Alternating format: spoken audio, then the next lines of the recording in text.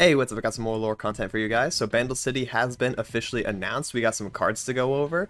I saw the expansion video, I think yesterday, so I'm going to rewatch it or whatever, give some impressions of it. I really like it. I think it's super cute, but the cards I have not seen yet, so I'll be giving my first impression, initial reaction of how the cards are, their stats, what they're going to do, and maybe we can theorycraft a little bit. So with that, let's just get right into it. Starting with Beyond the Bandlewood cinematic trailer. Let's get that in full screen. Let's see. Yordles say that all roads lead to Bandle City. Yep. It's not just our home, it's who we are. Days until Bandlewood Festival 2. Especially us Bandle Scouts. I Who pledge to faithfully uphold the Scout Code and serve Yordle kind, no matter how impossible the mission. This errand Yordle is so cute. Oh, what's up, Vagar? New champion. Ziggs as well. We're all taught to tie knots and build traps. Aww. But I think the most important thing. the Bandle portals are so cool. You can just teleport everywhere. To learn those. Let's go, Caitlyn.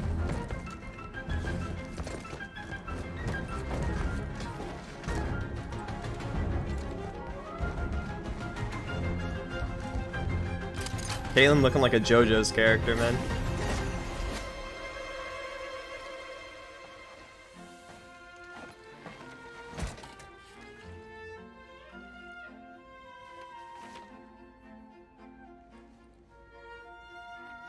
The outside world is dangerous. Strange, even.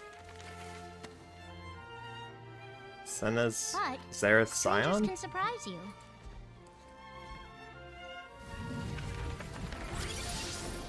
Give them a chance, and they might even lead you somewhere incredible. To be continued. Okay. So the to be continued means maybe we're going to get more mini cinematics like this. There's going to be an overarching story with this supply gathering Yordle. If so, that is like really cool. I like this a lot. Other than that, of course, if all the champions that were shown or teased within this video become champions in Legends or Runeterra, I think that's super cool. Like, I like Vagar, I like Ziggs, and then Caitlyn, of course, and we saw it in the book, right? We saw, let me see here. The outside world is dangerous. Boom Senna, Strange. boom Scion, boom Zareth. Okay. So if all those come in as well, and this is just like basically a tease of what we're going to have, I think that's super sick. And I'm just like excited to see what they all do. Like there's so much diversity with those champions that were revealed. Scion being like a big beefy tank, sort of like a Malphite type stat line, and then Zareth somehow having a super long range ability. Maybe he can do stuff from hand. That would be cool. So yeah, I guess we'll see. Other than that, let's go into the cards.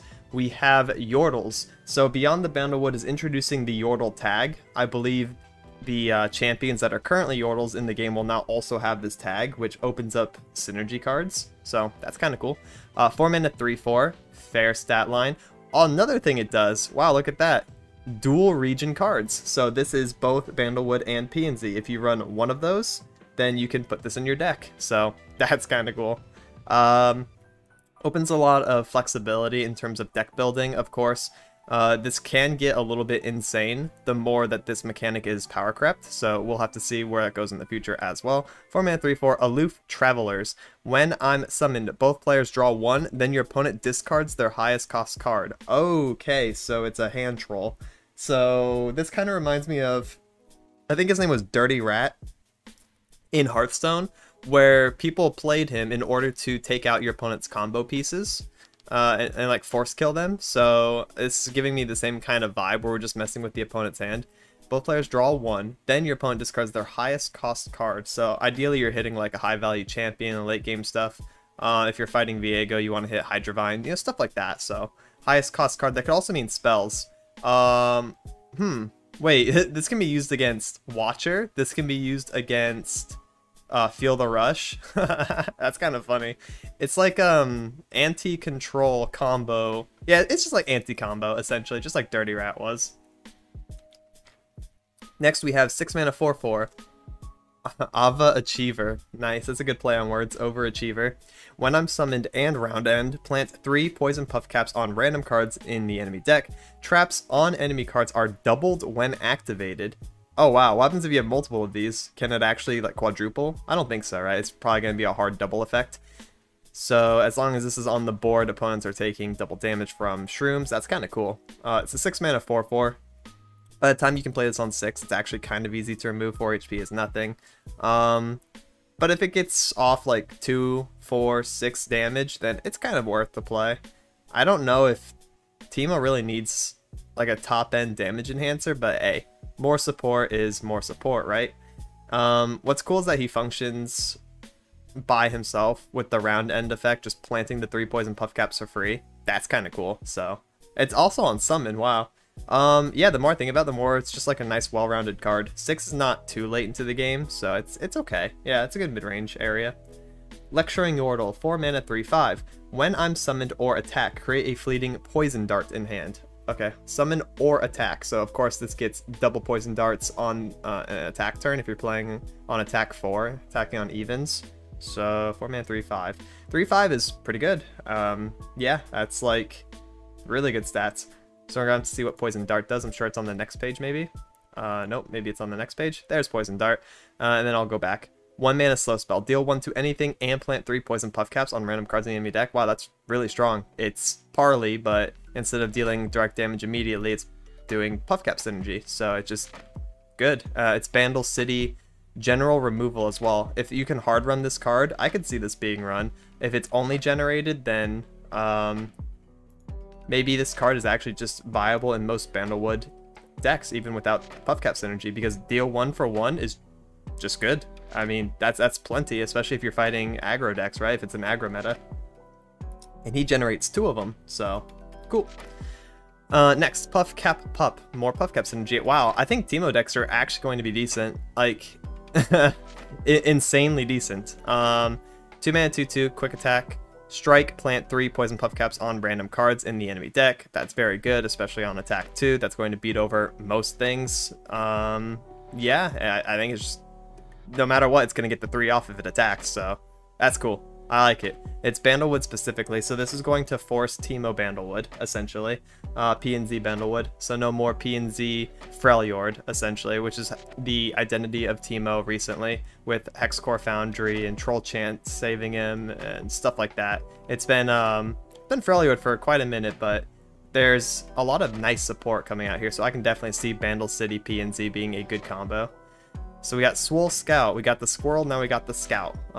He's not that swole, he's only got 2 HP, he's a little front-loaded. 4 mana 3/2. When I'm summoned, if you've added 2+ cards to your hand this round, grant me 1/0 and elusive, so it can be a 4/2 with elusive. If you've added 2 cards to your hand this round, I guess that also means Puffcap generation. I don't know how you're going to do that before playing him. So, unless a spell can generate him, then you can do this like on 4 with spell mana. Other than that, it seems a little hard, so alright, he's just kind of beefy. Yordle Newbie. Wow, actually using the word newbie. I like that. 3 mana 3/2. When I'm summoned, if you've added 2 cards to your hand this round, grant me +1/+2, so more synergy with that. Okay. This will be a 3 mana 4/4. That's good. That's really good. Cool. It's just like a vanilla card, though. It doesn't really do much else besides just be a 3 mana 4/4. And we've seen Kahiri, I don't know which one, the middle Kahiri, you know, it's a 3/3 and he becomes a 4/4 when you predict. He doesn't really see play. I don't know if that's predict deck's fault or if that is just the fact that he's a vanilla 4/4. So if it's because he's a 4/4, then newbie won't be that amazing either. Entrapment, 2 mana burst. Pick 1 of 3 units or spells from the enemy deck. Plant 3 poison Puffcaps on all copies of it. Wow, that's really interesting.